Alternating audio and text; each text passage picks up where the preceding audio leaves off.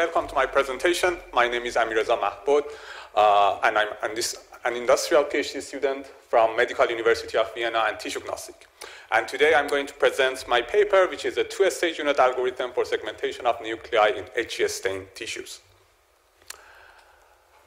So in my presentation, first of all, we would have a brief introduction about the importance of nuclei segmentation. Then I will introduce the data set that we used in your project. Then I will explain about the method, the pre-processing part, the main methodology part, and the post-processing. And then we will see the results and conclusion, and also we will see the possible ideas that we can use as an extension of this study. So we are in the digital pathology conference, so I think most of us already know the importance of nuclei segmentation. We can consider it as a key step in computational pathology. And when you have this segmentation masks, you can actually extract different information such as nuclei density estimation or average nuclei size and so on. And later on, you can use this information for different applications such as cancer grading and other applications. So in order to perform instant segmentation or nuclei segmentation in H&E-Stained images, one approach could be manual segmentation by experts, but as we know, this approach could be time-consuming, objective, and also it could be a complex procedure. So there are many methods in the literature that tries to perform the same job for us in a semi-automatic or fully automatic computerized method, and between them, machine learning-based algorithm and especially deep learning-based algorithm are among the best. And we also propose a novel approach in this paper to perform nuclei segmentation based on deep learning approaches. But before I go through the methodological part, I just want to briefly introduce the data set that we use in this project. We use one of the biggest public available data set, which was introduced by Kumar in 2017. And basically, this data set include 30 images that were small patches that were extracted from whole slide images. And you can see some example of this data set in this slide, and they were coming from different hospitals and from different patients, so they had large variability. And the size of each of these individual small patches was 1,000 by 1,000 pixels. And here is just more detail about this data set. So as you can see from these 30 images, we had 6 images for the breast tissue, we had 6 images for kidney, and so on. And then we divided these 30 images to 16 images for training the algorithm and 14 images for validation. Exactly in the same way that was introduced in Kumar paper. And by dividing this data set in this manner, we could compare our results at the end with the reference paper and with other algorithm. So here is the overview of our method. So as you can see, it has different parts. So I'm going to briefly explain each part. So I start with the pre-processing. We apply these 4 pre-processing steps on the images. First of all, we resize the images from 1,000 pixels to 1,024 pixels. Then we normalize the intensity values between 0 and 1. Then we apply a stain normalization technique, which was proposed by Masenko et al.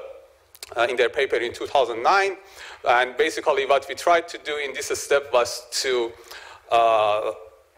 match the staining separation vectors of the input image and reference image. And here you can see an example of this. So here we have the input image and we have the reference image. And after applying a stain normalization, we will have a stain normalized image which has the color scheme of the reference image.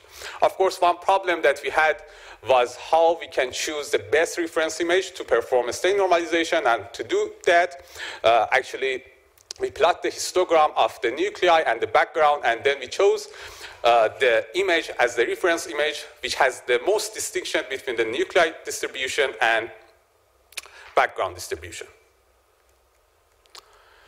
And finally, we modified the provided ground truths. And what I mean by modifying the ground truths, we apply these 4 steps. So on the left, on picture A, you can see the provided ground truths. First, we binarize these ground truths, as you can see in picture B.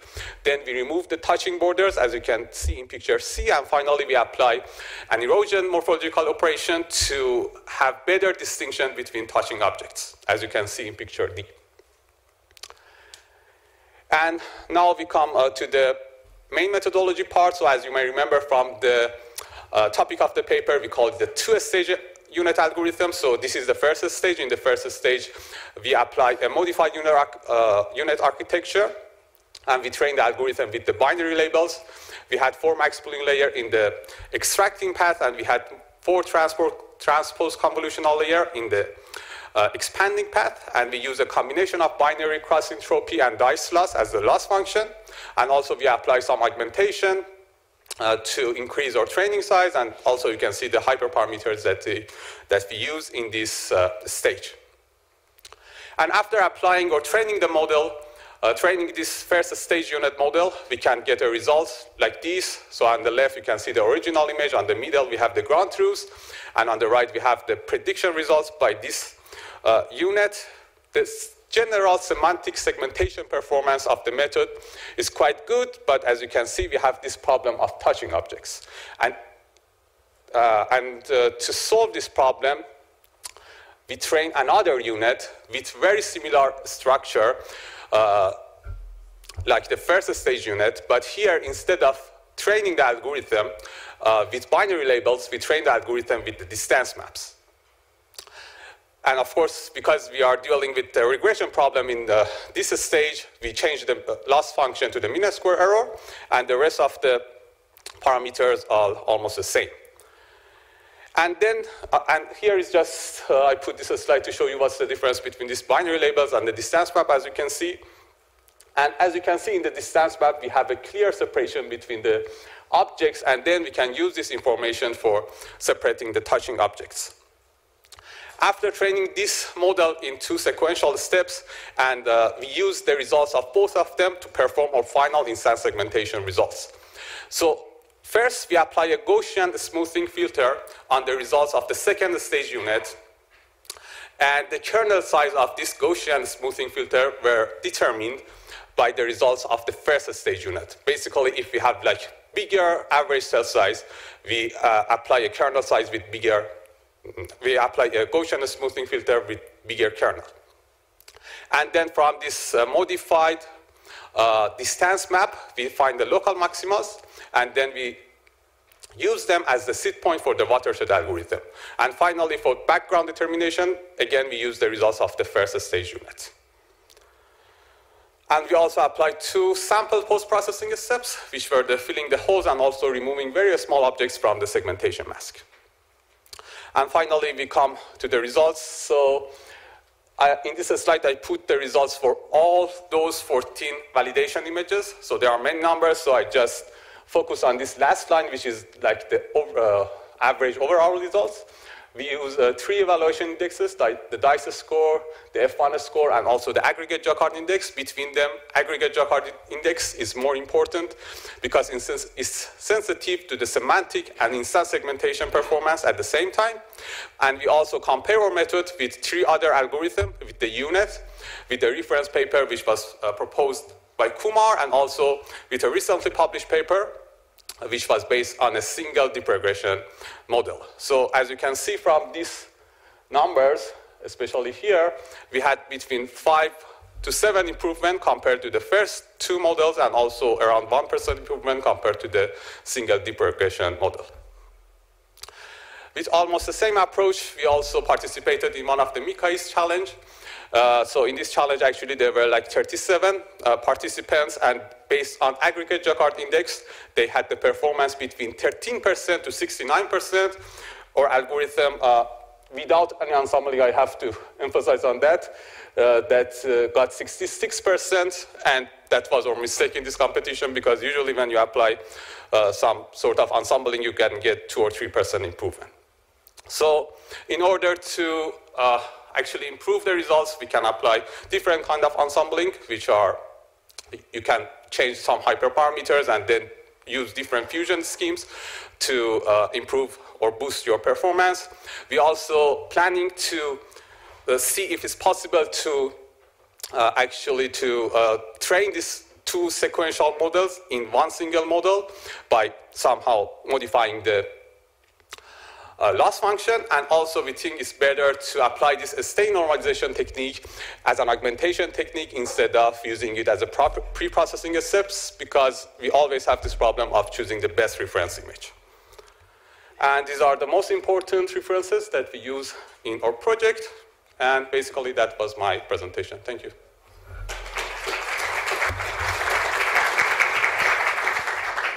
Thank you. Are there any questions? Any questions? Yes. So it's interesting you're using the distance.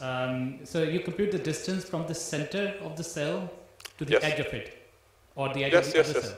Yeah, from the ground truth, we could calculate the distance map.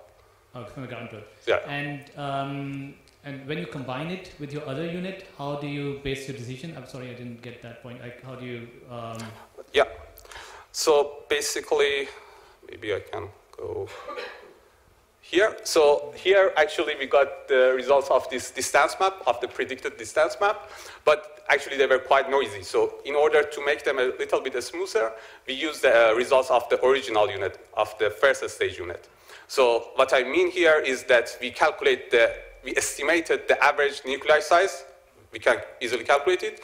And then we apply a Gaussian smoothing filter on the results of this second stage unit to have like more smoother distance map. And then we use the watershed algorithm and so on. Thank you.